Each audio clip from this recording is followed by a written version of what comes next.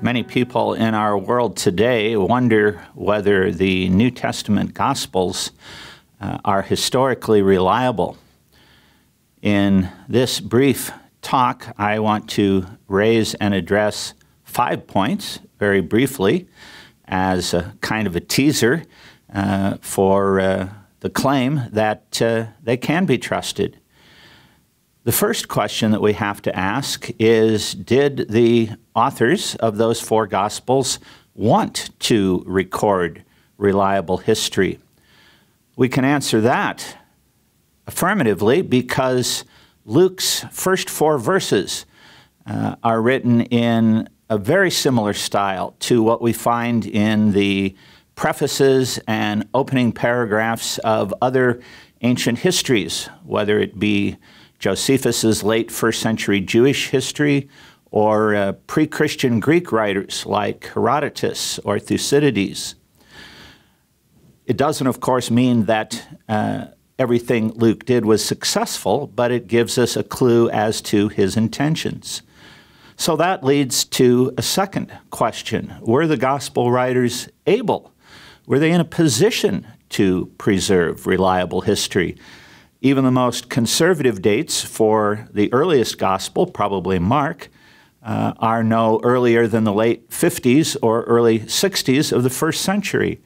But this was an age of an oral culture when school children memorized large epic narratives, Homer's Iliad or the Odyssey, in Jewish circles, a large part of the Hebrew Scriptures, and even the longest of the Gospels, the Gospel of Luke, not quite 20,000 words, is comparatively short related to the types of things that ancient people could memorize. But then thirdly, did they actually succeed in doing so? This is a question that's almost impossible to answer in a brief few thoughts, other than to say that one of the keys to understanding that they did is to judge them by first century standards. We often impose modern scientific levels of precision on ancient sources that those people could never have imagined would someday be invented.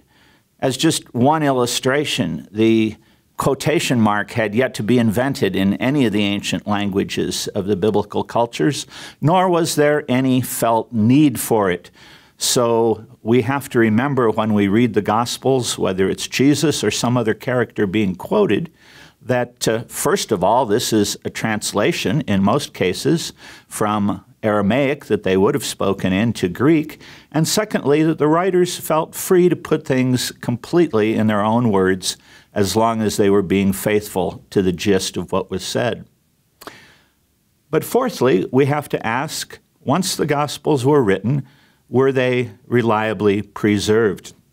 We have over 5,700 ancient Greek manuscripts of part or all of the New Testament from before the invention of the printing press. We have a couple hundred from the earliest centuries of the Christian era alone. And the amount of differences among the manuscripts are, compared to any other ancient documents that we have, quite negligible.